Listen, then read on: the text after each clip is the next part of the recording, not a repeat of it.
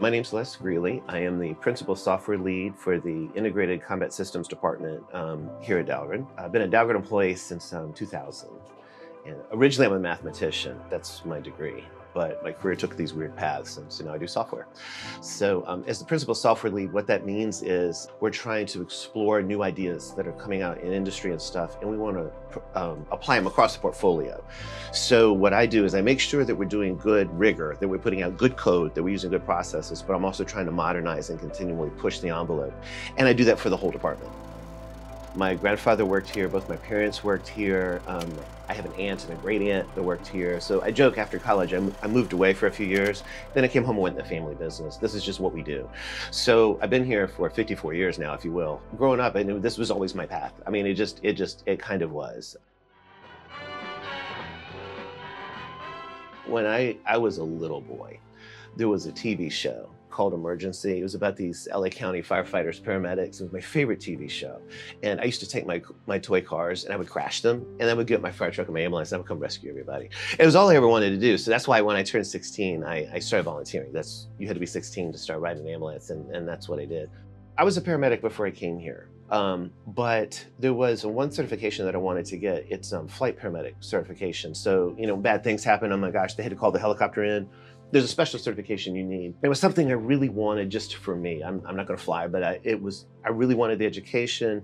I wanted this certification. Even on ground ambulances allows me to do some things. Now that I work in a hospital, allows me to do some things there. So I really want to do this. So I would work 9-hour days when I was here, and then that would give me some time that I could take off to go to class. It went up through the department head, hey, I'm going to do this. There's going to be an interruption. Is that okay? And they were all very supportive and allowed me to do that. It was just a dream of mine. When you're here, work is really important. Those 40 hours, you should be focused. Our mission here is critical. What we do absolutely matters. But that 41st hour, go home. You should not be here.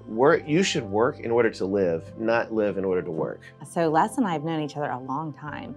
And as I reflect back on that, it's shocking to me how long we have known each other. In that time, we have evolved in our own professional careers, our personal lives. I myself have 2 kids, and in the time that I've known Les, as an example, they've gone from pretty close to elementary school through graduating high school, demonstrating to others that having that balance is important. It is how we can be our best work selves, is to make sure we are maintaining those balances. Dahlgren is very supportive of that work-life balance. I think there are really high expectations for people who work at Dahlgren. So I think that is a given, and that you need to be at the top of your game. You need to be technically astute. You need to be all of those things. But it is also recognized that even though you're a SME in this area, you've got to be able to take time off. I went to Africa on a medical trip, which again, the base allowed me. I took 2 weeks, peaced out, and went to Africa on this trip, and the base was very supportive and very excited. I want to do medical missions after retirement. That's what I want to spend my retirement times doing, is that kind of thing. It changed my life. It was absolutely incredible. But I'm talking to the doctors that were part of the team. What classes can I take? What books can I read? What can I do to be better at this kind of medicine? Every single doctor that I asked that question to said, go get a job in the emergency room. It is the best prep and training for what we're doing out here. So I came back, and there was only one hiring part-time paramedics at the time, and it was Stafford Hospital, and I went there, and I'm there for the education so that I can then go do, and I'm having a blast. I mean, working at Stafford is just incredible. It's just been the best experience. In the hospital, I feel like I'm a part of a team. I feel like, particularly when it's crazy busy and things are going badly, and there's all kinds of people, but what you did today mattered. I went to work and I did something that really changed people's lives. Whether it's the patient, or sometimes you're treating the family, that's who you're caring for, right? And you walk out to your car at the end of the shift, and you're like, I did something today and it was cool. I'm part of this team. When you're in those moments, you are invited into people's lives at their most vulnerable. They're hurting, they're scared, you're coming into the home, you're coming into their vehicle, whatever it is. What an incredible honor that is, to be allowed and invited to step into their lives at that moment and meet their need.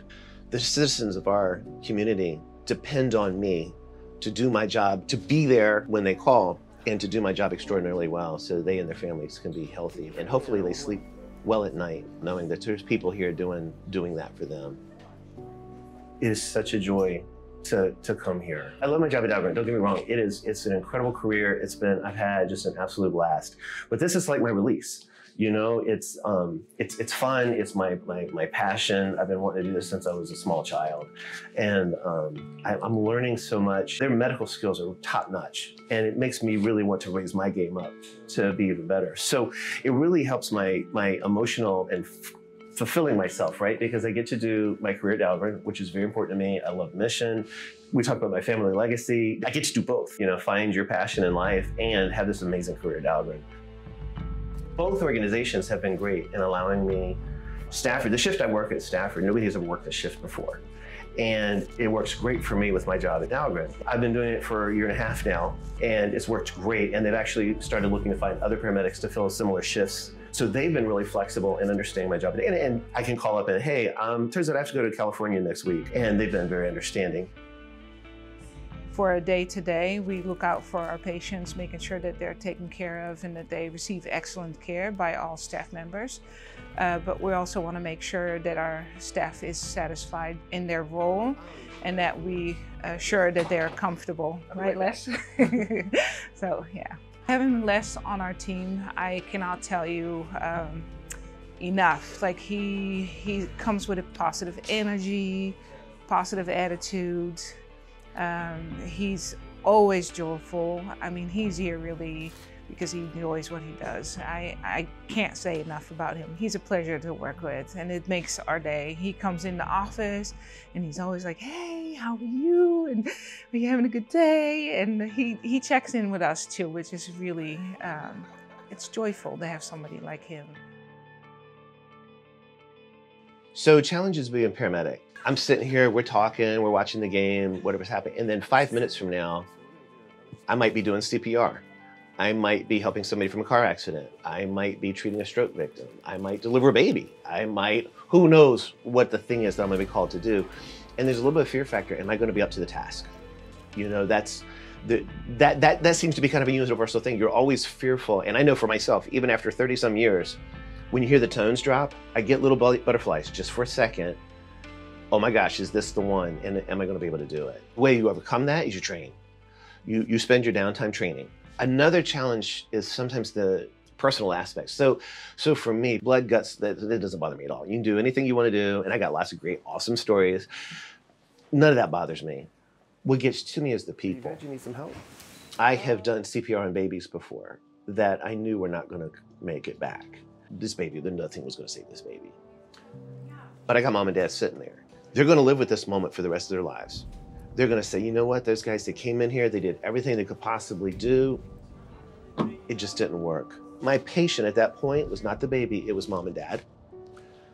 What mom and dad needed to see me do is bust my tail to save their baby. And I did. I did everything I possibly could. And I don't consider that wasted treatment. Sometimes you do things because the family needs that moment. Maybe kids don't bother you until you have kids. And now once you have kids, every kid that you treat is yours. You can't focus on emotions. You have to put it aside for a minute to do the job. And then you can't take it home with you. We see things and experience things that normal people don't see and experience. And kind of related to that, one of the challenges that I do have is sometimes I can go into robot mode and turn off my feelings. You don't get to pick and choose your feelings. You feel or you don't feel. But in order to feel the good, you have to also feel the bad. You let your guard down so that you could feel the good, and then the bad snuck in when you weren't looking. But the opposite side, if you guard yourself so much against the bad, now you can't feel the good. So having those feelings is a good thing.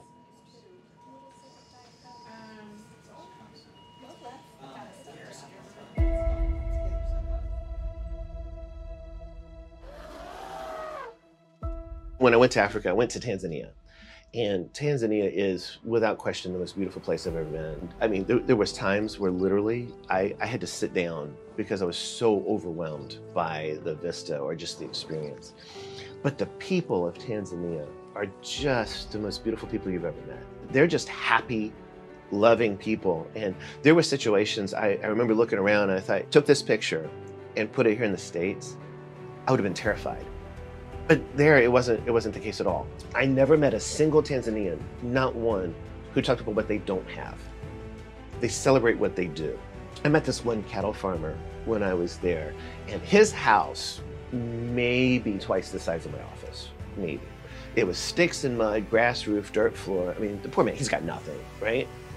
He found out I was from the States. He felt so bad for me, having to live in a place where there was problems. And I mean, it just really, you know, the concept, celebrate what you've got. Stop focusing on what you don't have and celebrate on what you do. It's really easy here to always be chasing the next brass ring.